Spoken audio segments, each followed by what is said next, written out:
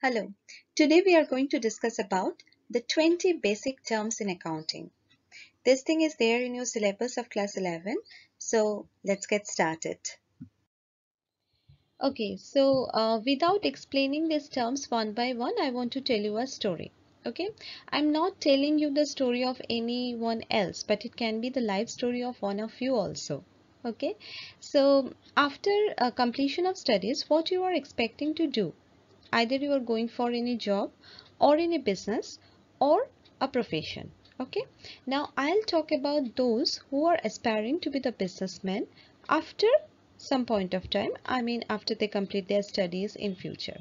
Okay, even if you do not complete your study, you can start something to earn something. Okay, now obviously I'm saying this that you have to do something to earn something. It means that when you are going for any business activity, you are thinking of earning some money, isn't it? Because as we know from the definition of business, that it is an activity with an objective to make some profit. So obviously if you don't want to earn anything, don't go for business, go for charity then.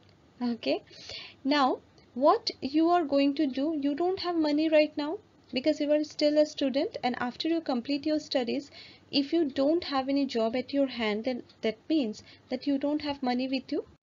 Now, what can you do with this situation? You don't have money, but still you want a business to start. Okay. Now, if you ask someone to lend you some money, then obviously your credit worthiness should be there. I mean, you have to be with a good name or reputation at the market, that yes, if someone lends you money, then you are going to pay him back on time, isn't it? But you don't have that reputation also because you are the starter. You are just starting your business, so you don't have any kind of reputation or goodwill in the market. That means no one is going to lend you money. Then what are you going to do? Obviously, you have to think whether you want to do manufacturing business or retailing business. In case of manufacturing business, obviously there are several things which are needed. That means you have to do something with the raw material, so you need machines. Okay, now you cannot do everything, you cannot complete that everything uh, only by yourself, so you need some people to help you out. There can be several other expenses that you have to incur. Now, the best way is to go for retailing business. Retailing means when you purchase something, the finished goods only you purchase, and you sell them to the ultimate customers. So, now for this retailing business, what are you going to do? You have to ask the supplier of the finished product from whom you are going to purchase that to give you those things on credit. Credit means you are not going to pay them in cash on the date of delivery of the goods, but you will pay them at a later date which is decided by you and that person. Okay, so purchasing of goods can be of two types: one on cash, another one on credit. Now I'm giving another example, that when you must have gone to some shopping malls to purchase anything. Now, whenever you go to a shop where you find something which is of very low rate of amount or lower value, obviously you have to pay them in cash, right? If you have purchased your notebooks or pencils, whatever it is, from any stationery shop, then obviously you have to pay them in cash whenever you take the delivery of the goods. But what about TV, refrigerators, ACs? Those are higher value items. Those can be purchased with EMI scheme. EMI means easy monthly installment. So you are not going to pay them in cash when you are taking the delivery of the goods, but you are paying them at a later date. It can be through installments by dividing the total amount into different parts, or it can be one-time payment but at a later date. So whenever you are paying the shopkeeper at a later date, it is called purchase on credit. Okay, now the supplier has also already agreed that you can purchase some materials from him on credit, and you have persuaded him that yes, whenever I'll get the payment from the customers, then I'll get back to you and give the payment to you. Okay, so what are you purchasing? You are purchasing goods. Okay, so what is the definition of goods? Goods are the things which you purchase to resell. Okay, now goods, any kind of material or any kind of thing can be of three types. One can be this for reselling purpose, that we call goods. Another one can be for the purpose of earning more money at a future date. Those are regarded as assets. And some things are there which you use in your daily life. Those are called consumables. Okay, I'm giving you the examples. Now when you are purchasing some notebooks, okay, you have thought that okay, I'm going to open a stationery shop, so I'm going to purchase the notebooks from the suppliers on wholesale rate, and I'm going to sell them on retail rate to the customers. Okay, now when you are purchasing the notebooks for reselling purpose, then these are called goods for you. But when you are purchasing the notebooks for your own consumption, that means you are just trying to make some records on that, how many customers have been made by you, how much amount of how much quantity of notebooks you have sold to them. All these records should be maintained in a book or in a whatever it is. So that notebook where you are maintaining all these records is consumed by you, it is used by you. So that notebook is not your goods, it is your consumable. Okay, now say you are a retailer, you are a reseller of the notebooks, but you are thinking, okay, I know something about commerce. Okay, I have graduated after 11 12, you will obviously go to college, and after that you will be graduate, and you know something about commerce, right?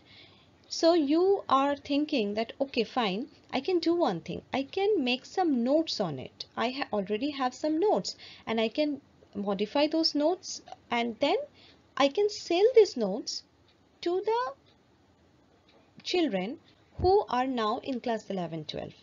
You can think like that. Okay, so what will you do? You will take one of your notebooks which you had purchased from the supplier on credit and will write the notes on it. Okay, and then sell these notes, not the notebook. Sell this by clicking the picture, you will upload it somewhere, or you can start a YouTube channel. Okay, you can make PDF files and sell them and send them towards to the customers or the students which who will be your customers, obviously. You can do so. Okay, now when you are selling the notes, not the notebooks, that means what? The notebooks are used to generate some income in future. Those are not directly generating any income because you are not selling the notebooks, but they are indirectly helping you to generate some income. That means these notebooks are used by you as assets. Okay, so anything that you purchase in your business can be of three types. One, something which you want to resell, that are known as goods. Something which you do not want to resell but use it to generate more income, that is known as asset. And something which you use for yourself, it is called consumable. Okay, now next we are going to think about transactions. Okay, now what are these transactions? As in the definition it is written, it is an exchange of goods and services between two or more people. Okay, now when you are purchasing the notebooks from the supplier, this is an exchange of goods and services. This is not service, obviously, this is an exchange of goods. Okay, now while I am teaching you, this is the exchange of service because I'm giving you the service of a tutor, right? So this is also a transaction. Don't get confused with the financial transaction and normal transaction. Financial transaction obviously will be based on some money matters. There should be some money involved in it. Okay, but normal transaction, as you see in this slide, or that is there in your syllabus, it is normal transaction. It can be either financial or non-financial. But transaction itself means it is an exchange of goods or services between two or more people. Okay. Now next we are going to think about assets. Assets will be discussed later on. in details, and some things of it are already discussed. As I have already told you, assets are the resources that you own, which can be used to generate income in future. Okay, the later part of it will be discussed in the later slides after this. Next, stock. Okay, now stock means it is a combination of all kinds of goods that you have purchased and want to resell. Okay, now say for example, we are going back to the story that when you have started this business, you were thinking at that time that okay, I'll sell the notebooks and I'll get some profit from there, and I'll pay that amount, whatever is left to be paid to the supplier. Now you are seeing that there are many competitors for you. Okay, so what are you going to do? You have to improvise your business plan. Now you are thinking that okay, fine, if I can make gift packs involving one notebook, two pens, one pencil, like that, then my sale may be boosted.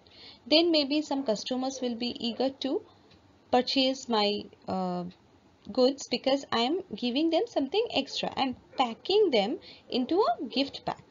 Okay, so what are the things required there? Notebooks are required, that is already with you, and you have to purchase pen and pencils. So you again approach another supplier, or maybe that supplier only, that please give me on credit all these things that I need to buy from you. I'll definitely pay you back. Okay, and then again he agrees. I don't know how many suppliers are there who will agree to you on every step, but still let us believe that everyone agrees with you. Now what are you going to do? You will pack them, all of them together, and make it in a gift pack. When you are taking the stock, when you are calculating how much quantity of stock you have, you will calculate by adding pen, pencils and notebooks together. Okay, so stock is a combination, or it is the addition of all kinds of goods that you hold at a point of time. Okay, next we are going to start with the liabilities. As with assets comes the liability. Liabilities are the charges or claims against the assets. Okay, so what are these liabilities that we'll learn in the next slide, obviously, after we learn assets? Creditors. Okay, now when you are purchasing something from a supplier on credit, that person owes some money from you. You have to pay some money to him at a later date. So that person is regarded as creditor for you because he gives credit. Okay, now don't get confused with the creditors for this supply of goods or creditors for supply of assets. Okay, the creditors are of two types.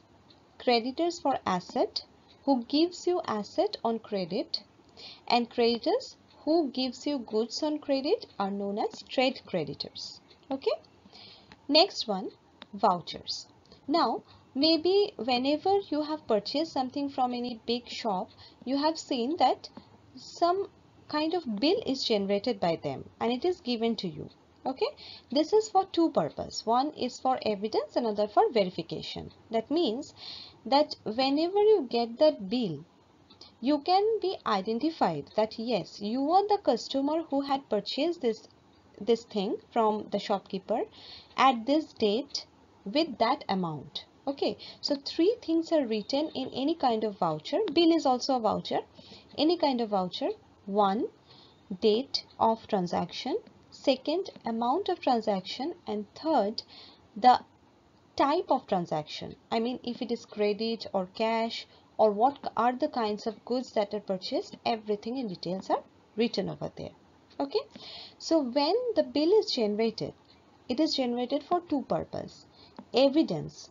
Okay, if later date you want to say for example you don't like that good and you want to return that to the shopkeeper, how can you make yourself make him believe that you are that customer who had paid that sum and now you want to return that goods back to you and you want the money back from that supplier? How can you prove that? With this bill. Okay, and for verification, it means that from the shopkeeper's point of view also, it must be verified that whether you had actually purchased it or not. Then when you produce the bill to him, obviously he will check his records. If he finds that record in his own books of accounts, then only he will allow this to be returned. Okay, so this have got the two purpose. One is evidence, another for verification. Next we are going to think about expenses. Okay, now say for example you had purchased quite a lot of stock, that notebooks, pencils, everything you have purchased, and before sale you are thinking, where should I keep these things? Okay, because you need some place to keep it safe and secured before sale, right? So you want to take the godown on rent, because you don't have enough money to purchase the godown, and you don't have enough space at your home to hold to keep all these items. So you have to take a godown on rent. Now this rent is your expense. So expenses are something that you have to pay to run the business on a regular or daily basis. Okay, so don't get confused with the word expenditure. Expenditure means something which you pay to acquire the assets, and expenses means something which you pay for smooth running of the business. Okay, now let us discuss about sales. What is this? Sales is also an exchange of goods and services. That means it is a transaction which happens by the businessman to earn something. Okay, and like purchase, these are also of two types. One is on credit, another is in cash. Next comes debtors. Like debtors, creditors is someone who owes you something. Okay, now debtors means that the person who has purchased something from you, that means you have sold some goods to that person, and that person has not paid you anything till date. So that person becomes your debtors.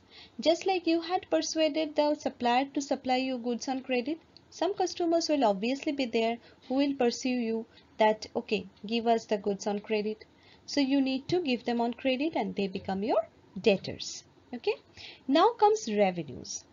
Revenues are nothing but income from sales. Okay, now sales is the transaction and revenue means whatever you get from selling the quantity of goods. Okay, next come discount. Discount means something which you give as an advantage to the customers, or something that you receive as an advantage from the creditors or suppliers. Okay, so what are these advantages? It can be trade discount, it can be cash discount, or it can be any other kind of special discount.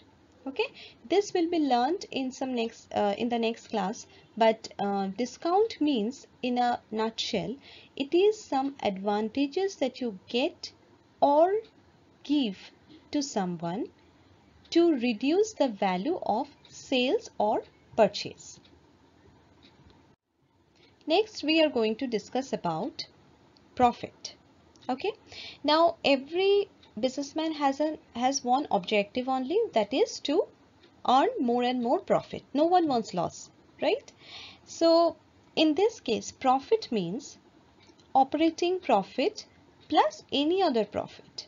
I mean, whenever you go for calculation of profit from the profit and loss account, we calculate the profit from whatever transactions we had during the year.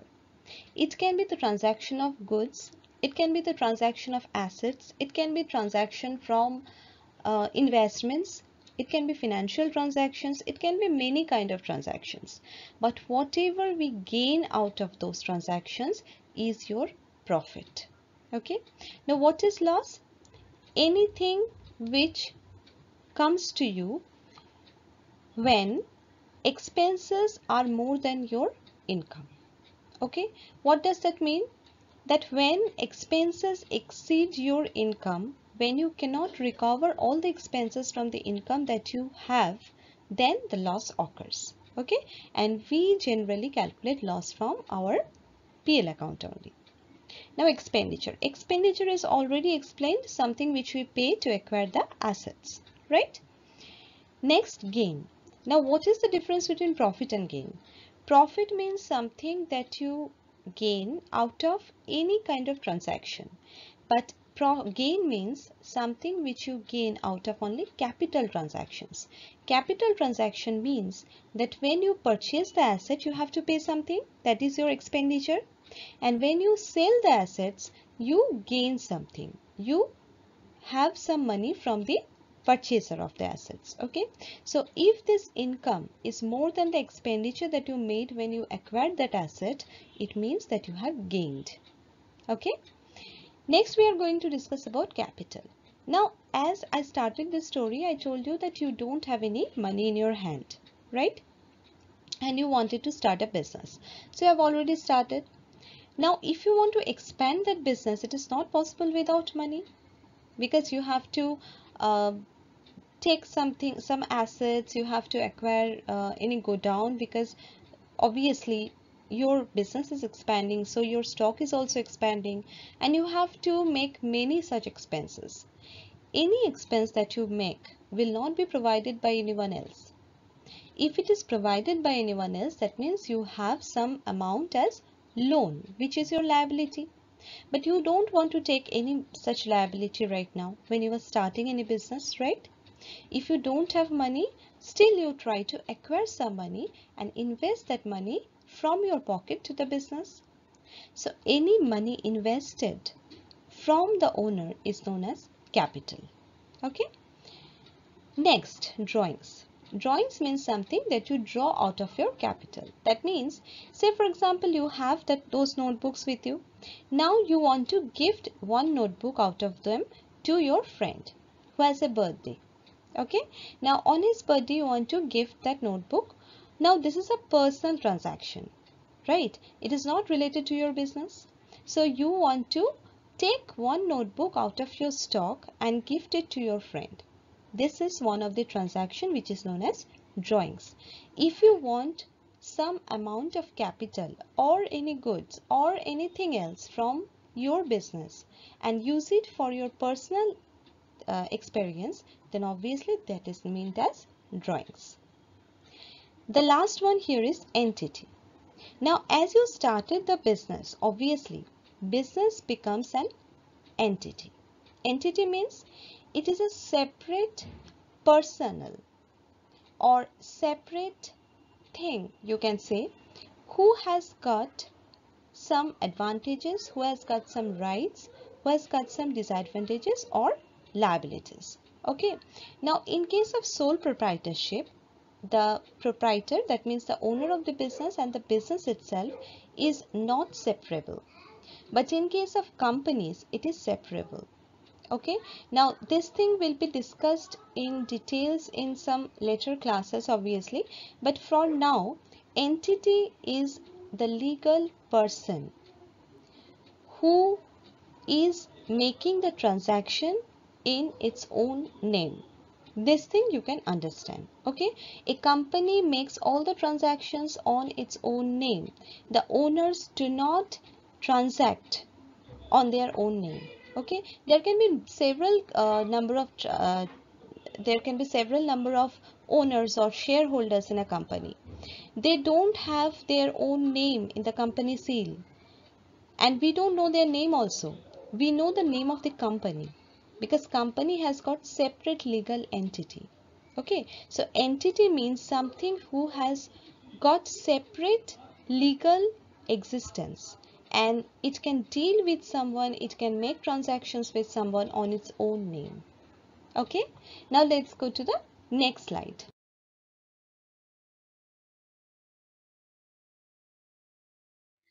So we are from Virtual World of Learning.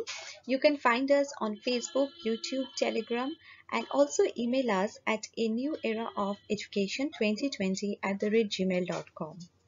Thank you all.